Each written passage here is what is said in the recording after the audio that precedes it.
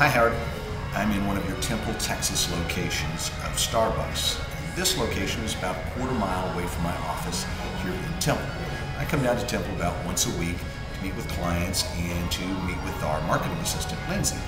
And because the office is small and not really conducive to meetings, and because we don't have a good coffee that you have, we like to come up here and have our staff meetings. And so we come up here, Lindsay orders her hot chocolate. I like my usually grande, non-fat misto, but today I'm drinking a pumpkin spice latte. It's kind of cool outside.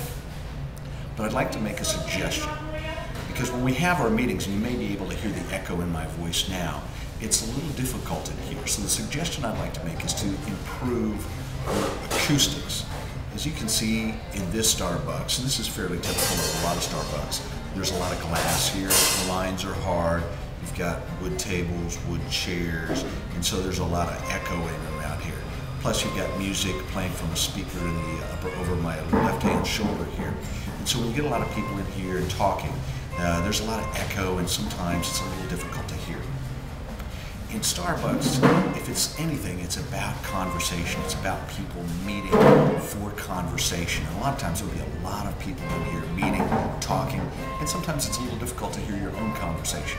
So as you're involved in the big reExperiencing Starbucks project, I just want to encourage you to look at the acoustics of your stores and see if there's a way that we can use improvements in acoustics to improve the conversation that takes place at Starbucks. Good luck on the whole reExperiencing project. I'm just here to help. Hope you like my suggestion. Call me if I can do anything for you. Thanks, Howard.